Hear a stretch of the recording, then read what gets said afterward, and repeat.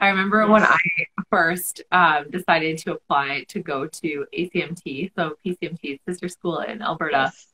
I remember I was lying in bed and I was just like doing my research, like thinking, and there was sure enough, this application form popped up, and I was like, ah, well, you know what? Like it can't hurt. Let's just like see if I get it.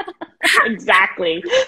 And I had a response at like 8 o'clock in the morning. It was like I was applying, I was going back to school, and I was like, oh my gosh, I've been thinking about this since I was like 16, and at the time I was like 27, and I was like, you know what? I've thought about this already for 10 years. I know that this is what I want to do. And I was like, oh my gosh, I'm going for it. Yeah.